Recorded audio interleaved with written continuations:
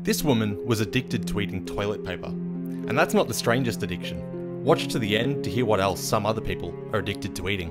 Keisha appeared on the television show My Strange Addiction. She's been eating toilet paper for at least 23 years, in large part because she likes the way toilet paper feels on her tongue. She eats up to half a roll of toilet paper each day. Doctors fear that the habit could cause a build-up of the substance in her stomach, which could lead to a bowel obstruction or other health issues. Keisha's condition is a type of xylophagia. Other sufferers might instead prefer to consume things like pencils or tree bark. Xylophagia itself is a type of pica, an eating disorder that involves eating non-food items. Other people with pica have also been known to consume dirt, glass, hair, pebbles, or even mattresses. Subscribe for more incredible facts.